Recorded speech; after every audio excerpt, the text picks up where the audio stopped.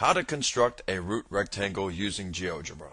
This time we're going to take a square and try to chop it down. That is, we're going to find points from which we can cut across the square, creating a new rectangle that would be of the 1√2 dimension. Here's how we do it. We're going to take the diagonals of the square, that is segment tool, click from A to C, segment tool D to B. And we're also going to take the circle tool and create arcs going across the square. That is, with the center of A, we can drag over to D, creating that arc sweeping across the square, and from D as a center dragging back over to A. And now we see that the diagonals intersect the arcs in two places. Take the line tool, click on these intersections, and that creates a new rectangle. Taking the segment tool, let's finish off that rectangle. Click here as a point and over to here.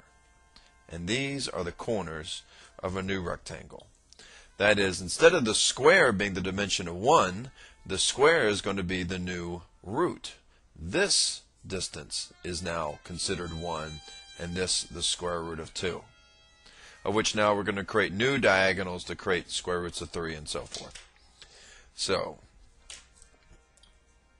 back to our segment tool, we need a new diagonal from A to this new corner, from D to this new corner.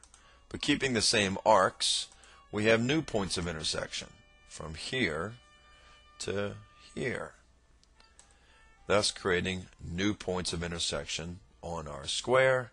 And using our segment tool, we can find these points from here over to there.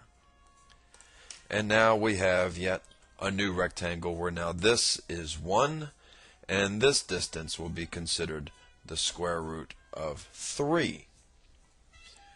We can repeat the process, as you've seen before, with new diagonals, thus creating new rectangles. So clicking on A to the corner, D to the corner, we're going to get new points of intersections on the arcs from here to here, finding a root 4 rectangle, also known as a double square. And notice that intersection right in the middle of the square. That way we know that we've done a 1/2 dimension.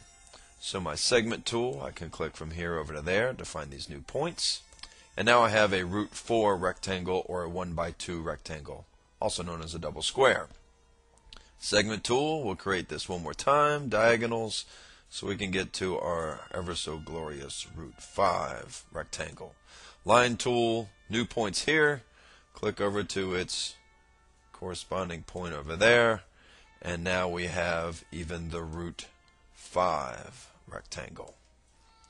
So here we are, how to construct root rectangles within a square.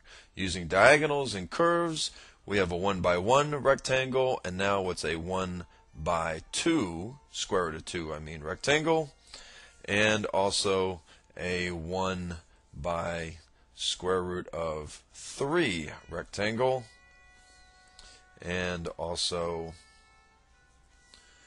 the 1/4 rectangle, and as we can see, a 1/5, or the square root of 5 root rectangle.